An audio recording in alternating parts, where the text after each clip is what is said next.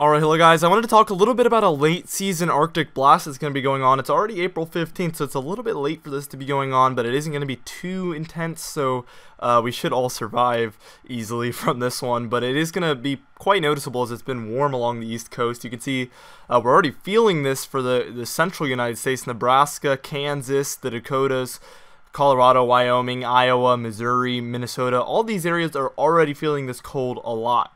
As of today. Now we're going to move on to tomorrow, and you can see it's moving a little bit east and south. Texas, Oklahoma, by tomorrow you're feeling this a lot more. It's going to be quite noticeable. We're still very warm for the southeastern United States and the coast of the northeastern United States as well. We're all very warm. We're going to move on another day, and you can see this is very quickly making its way east by Monday. You can see the Great Lakes are now feeling this.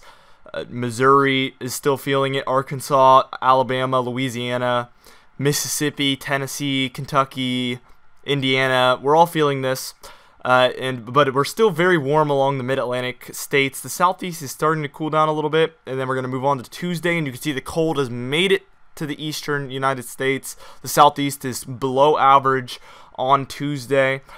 Slightly below average. It won't be too intense as far as like the cold is, so we'll probably be feeling a lot of 60s in the southeast, so it's going to be a little bit of a relief from the heat, but it's not going to be too cold, which is the good news. Northeastern United States could be a little bit colder. You could be feeling a lot of 50s and 40s depending on where you're at or your elevation, but it shouldn't be too bad. Now by Wednesday you can see the warm is starting to return.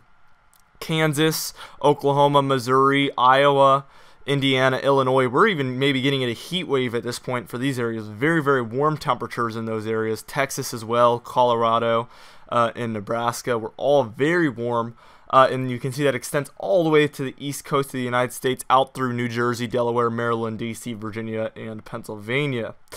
There's still a little bit of cold lingering there for the northern New England states, though. And you can see by Thursday that heat wave kind of makes its way east to the United States. So by late next week, it's going to be very warm in the eastern United States, and we're going to be feeling that warm once again. Very almost early summer-like temperatures, possibly, especially for the southeastern United States, or those areas more in the pink colors.